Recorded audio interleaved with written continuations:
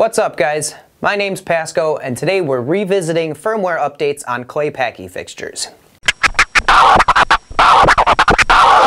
A few weeks back, somebody dropped a comment on my other clay Paky firmware update video asking where they could get the most current firmware. Clay Paky actually has their own technician portal called eAssist, and this is where you can find all of the firmware for all of the clay Paky fixtures. The Sharpy and the Sharpy Wash, however, did not have the option to download the firmware from that site.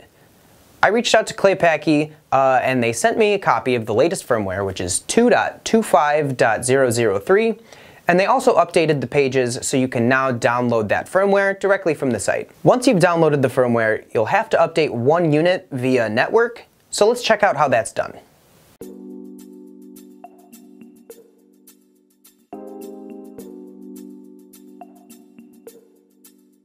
When the fixture boots, it flashes its current firmware. Within the setup menu, we're going to scroll down to Ethernet interface, then Ethernet mode, and select our 2-dot range. You'll then scroll to the information menu and select the network parameters option. This will give you the IP address of the fixture. On your Windows machine, open your network preferences and select local area connection. From here, we're going to enter the properties menu and select the IPv4 properties. Here, we're going to enter an IP address in the 2-dot range within 10 numbers of our fixture IP address and save. Next, we can open a browser and enter the IP address of the fixture into the address bar. This will bring us to the clay Paky firmware updater site.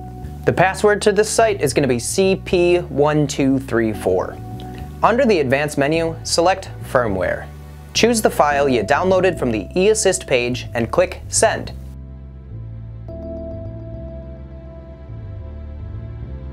Once the update is complete, reboot the fixture and ensure it took the update.